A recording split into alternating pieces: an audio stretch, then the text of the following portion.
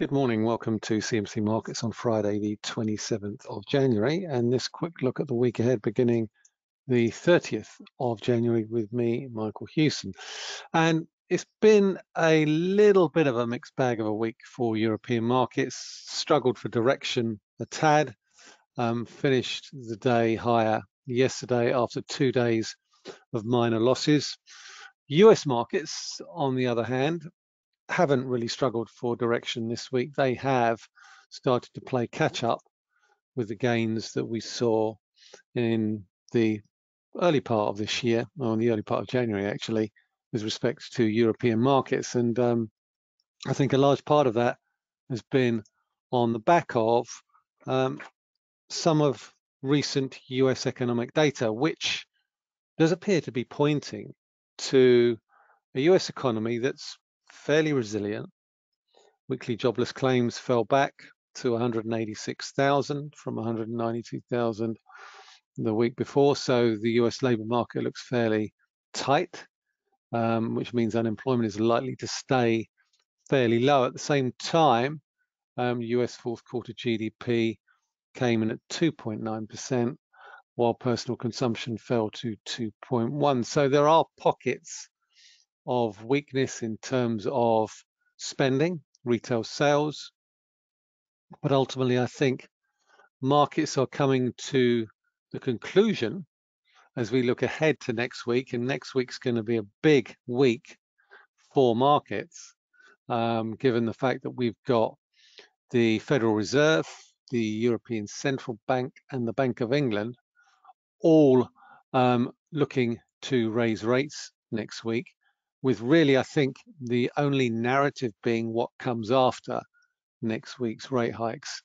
And on that, there is a whole host of discussion threads about what could well come next. But certainly, I think what we're seeing in terms of bond markets is that in the US, the expectation is that we could see a 25 basis point rate hike, while at the same time, there's a growing belief that perhaps we are very, very close to the end of the Federal Reserve's rate hiking cycle. That view gained further traction earlier this week when the Bank of Canada initiated a pause in their rate hiking cycle after hiking by 25 basis points. And it would appear that the markets have drawn a straight line from that decision to the conclusion that the Federal Reserve will do the same thing. And that's what's driven this week's move higher in US equity markets.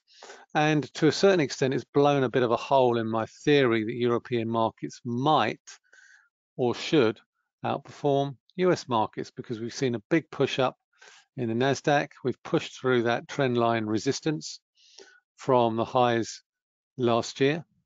We've also pushed above the 200-day moving average, which would suggest that we are on course to make further gains.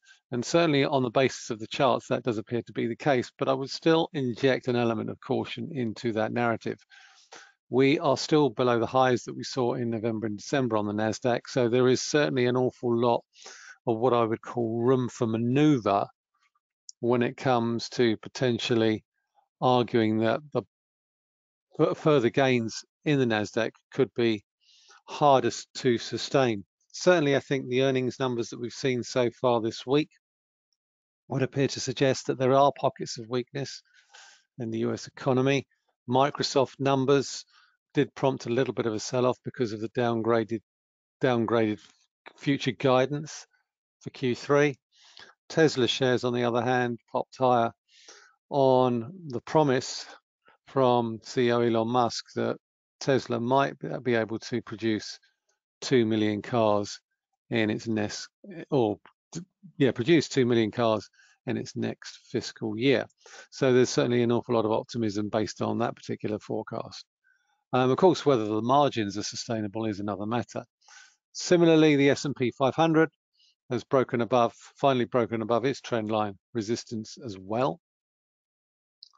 But again, as in the NASDAQ, we're still above the high, we're still below the highs that we saw the back end of last year, around about 4,080. And I think that for me is probably the more critical level. Yes, the moving averages here do appear to suggest that we're about to cross over, with the potential for the 50-day to cross above the 200-day, which is normally a bullish sign, a golden cross. But there's also the fact that both moving averages are flattening out, which would appear to suggest that maybe US markets are going to undergo a period of consolidation after the declines of the past 12 months. And I think that's the key here. Obviously, an awful lot will depend on the messaging that comes out from central banks this week. And obviously, that's something that markets are certainly going to have to chew over. Bond markets are at the moment, the 2-year yield, the US 2-year yield is still in that range of between 4% and 4.3%. And while it remains so, that suggests to me that there's still an awful lot of uncertainty about what's going to happen to US rates over the course of the rest of the year. The market is still potentially pricing in a rate cut this year. Looking at the numbers, looking at the CPI numbers out of Japan this morning, which saw Tokyo CPI hit its highest level since 1981 at 4.4%, suggests that global inflation is going to be an awful lot stickier than markets are currently pricing. And I think for me that is potentially a risk that markets haven't as yet priced.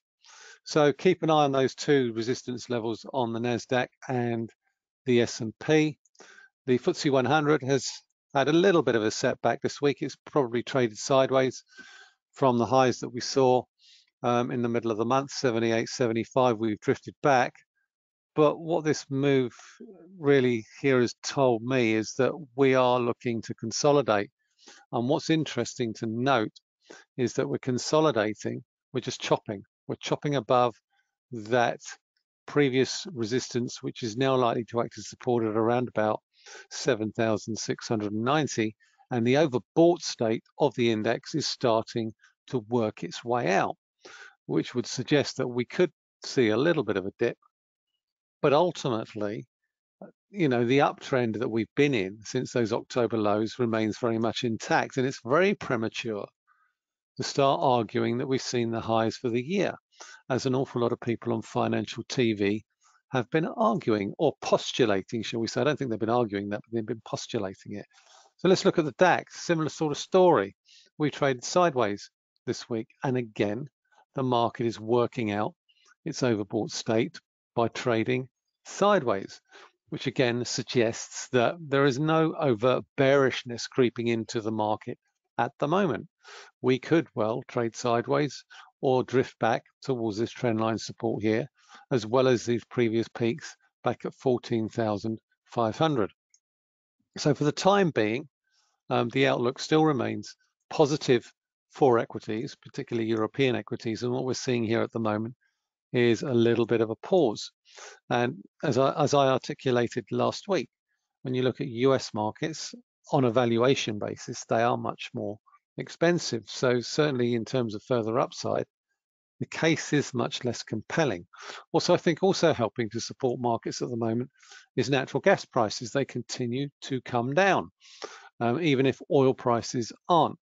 Now, obviously, that is a key component to household budgets, household energy bills, and essentially the running costs of business across Europe and the UK. If they continue to come down, then the energy price cap that we're looking at in April may not increase. In fact, probably won't increase.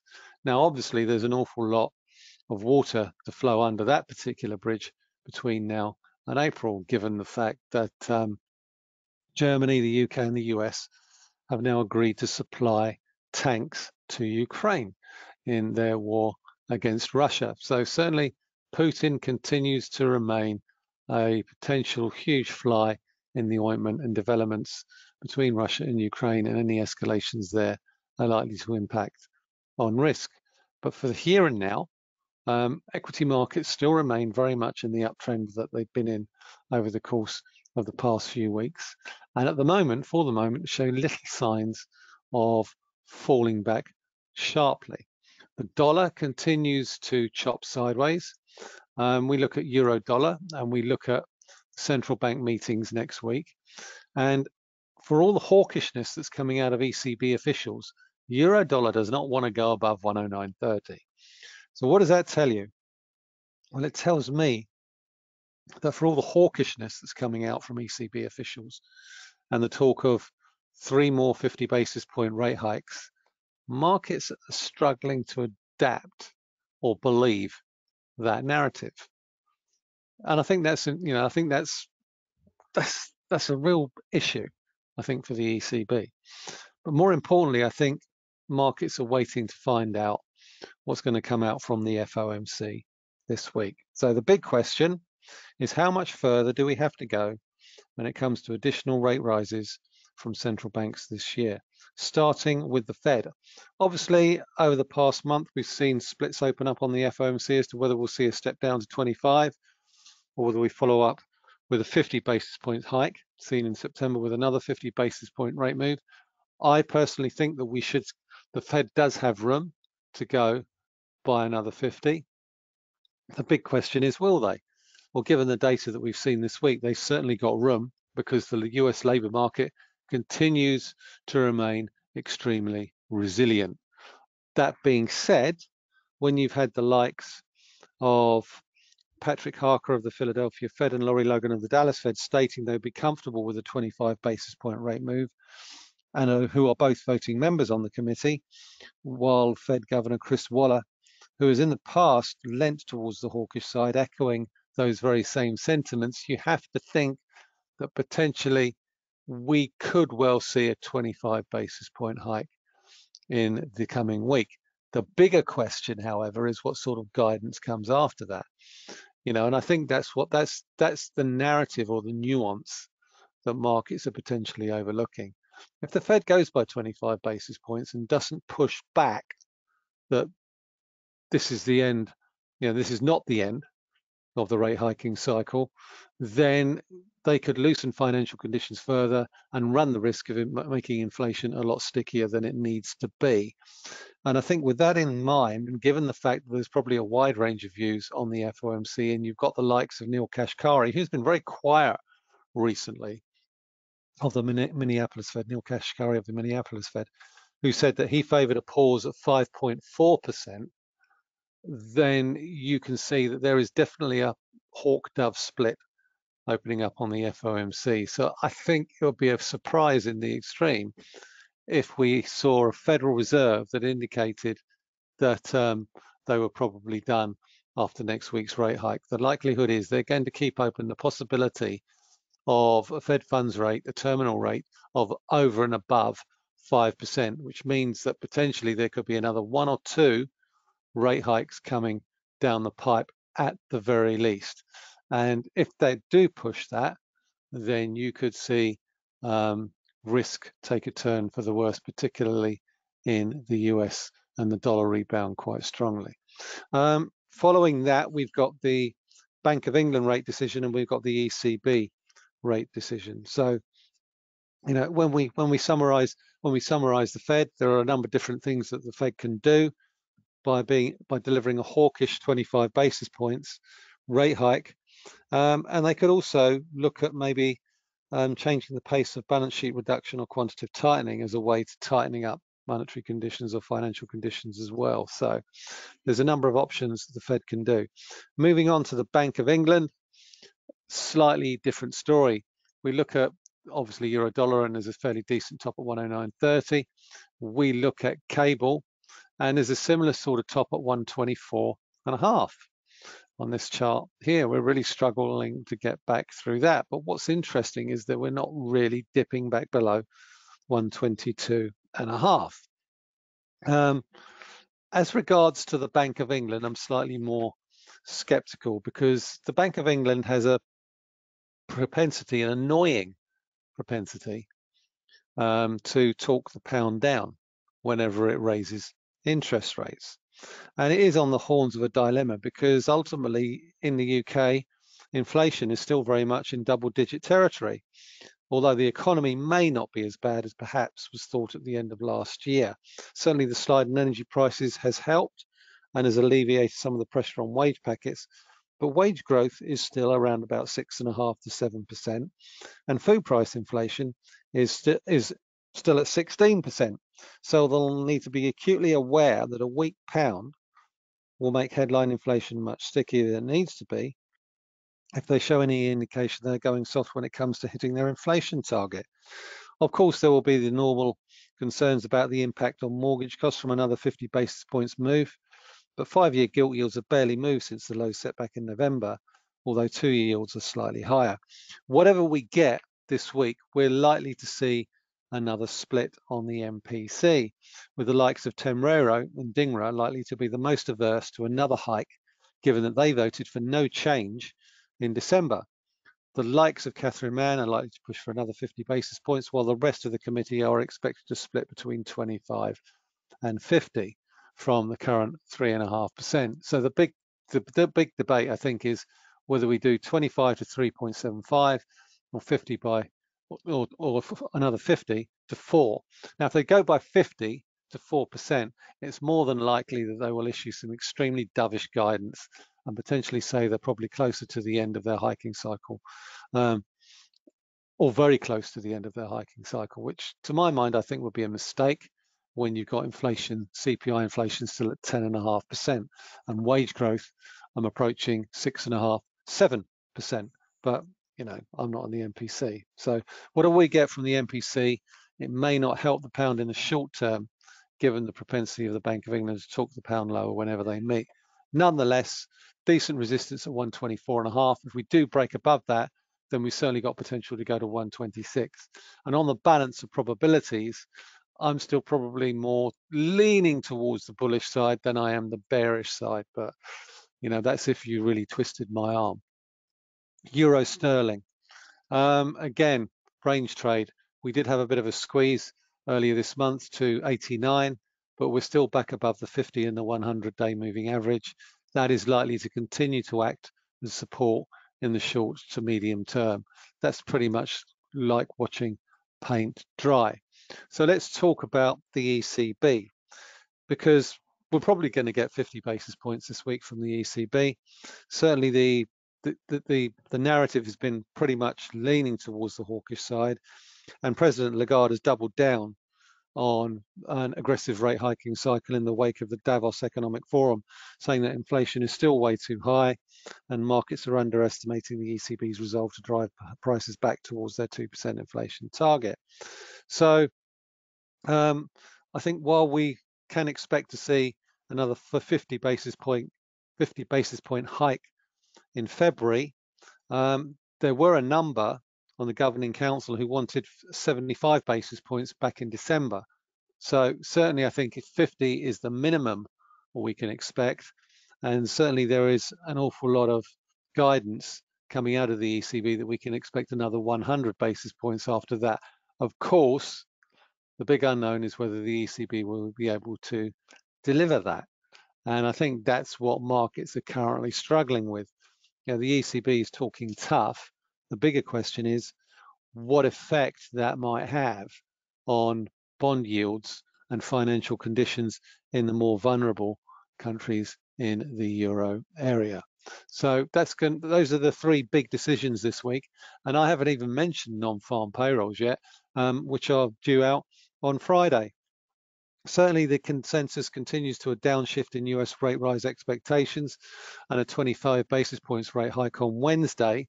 But if the US labour market continues to hold up and we continue to get decent payrolls growth, then certainly 25 basis points is not going to be the end of it. We're probably going to get another 25 or 50 in subsequent months. It's just the pace will slow, but the Fed needs to keep its foot in. And consequently, I still think that we will see a fairly decent payrolls report, which will mean that the shift in focus after Wednesday will be on what comes at the next meeting, and it will probably be another 25 basis points at the Fed meeting after this week's payrolls numbers. Just a quick reminder as to what we're expecting for non-farm payrolls. Let's not forget that we saw 223 jobs added in December. The unemployment rate fell to 3.5%, but average hourly earnings came in below expectations, rising by 4.6. Participation rates edged back up in December, positive. If you think that the tight labour market will bring people back into the workforce. And January payrolls is expected to come in at 175,000, with the unemployment rate set to remain pretty much where it is, though we could see an edge up to 3.6%. On the earnings front, I'm going to pick out a couple here because I'm starting to run out of time when it comes to this week's week ahead. Shell is one of the notable UK ones. Obviously, we heard earlier this week, US oil company Chevron announced a $75 billion buyback, which once again invited criticism from the White House. Not unreasonably, in my view. I think that oil companies could be doing an awful lot more to help with the energy transition, and certainly windfall taxes are a symptom of government's perception that they are reluctant to do that. But once again, I think they're likely to be a touch point again for more criticism from politicians about profiteering on the back of rising oil and natural gas prices. It's also notable that natural gas prices have been falling and have been falling consistently for the past 6 months, while on the other hand, oil prices have been rising. So certainly in terms of what the company reported in Q3, Shell saw adjusted profits coming at $9.45 billion, which was slightly below market expectations. They announced another share buyback program, this one being to the tune of $4 billion, and which should be completed by Q4. The dividend also rose by 15%.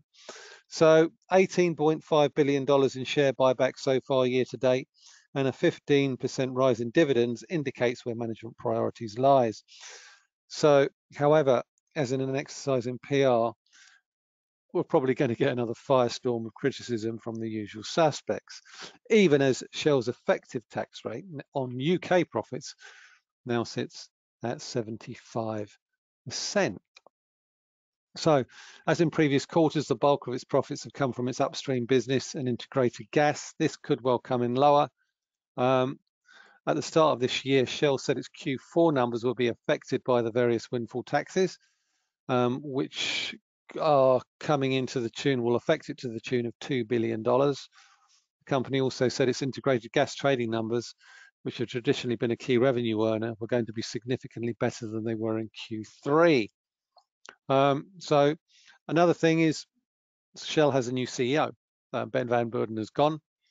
So it'll be interesting to see whether or not new CEO Wael Sarwan changes the narrative around investments in renewables and future investments in liquefied natural gas, and how he accelerates a process in investing in renewables that has seen Shell fall behind the likes of BP.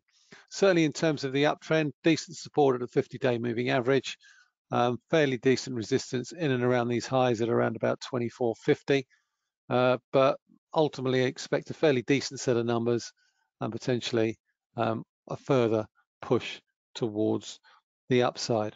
We've also got Apple's numbers out this week, and again here with Apple, I think the key thing here for me is that what is traditionally its best quarter, its first quarter, I think a key bellwether is how well sales have gone in the lead up to the Christmas trading period. Certainly China posed some significant challenges for Apple over the past quarter. The well-documented problems at Foxconn, the China supply chain issues that occurred at the end of last year, and which saw Apple issue a warning over its iPhone production and a potential shortfall of up to 6 million handsets. Now, when the company reported in Q4, all the numbers were in line with market expectations, albeit with a slightly negative bias, after services revenue fell short, as did iPhone revenue. So as a good benchmark, I think if we look at what Apple reported last year for Q1, it's unlikely that we'll get anywhere close to that.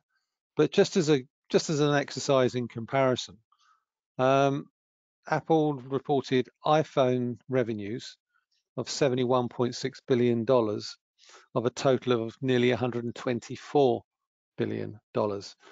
Q4 revenues came in at $90.15 billion.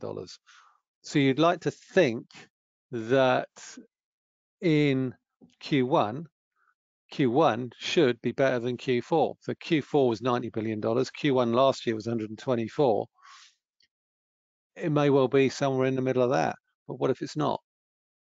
Yeah, and then what's the rest of the year going to look like? So I think this year's Q1 Apple numbers could be an interesting exercise in comparisons when it comes to quarters. I'm going to finish off, I think, with Amazon. That's particularly interesting in the context of the numbers that we saw come out of Microsoft and the growth that we saw in its Azure business or cloud business. Amazon shares got a nice little tick higher on the back of those Microsoft numbers.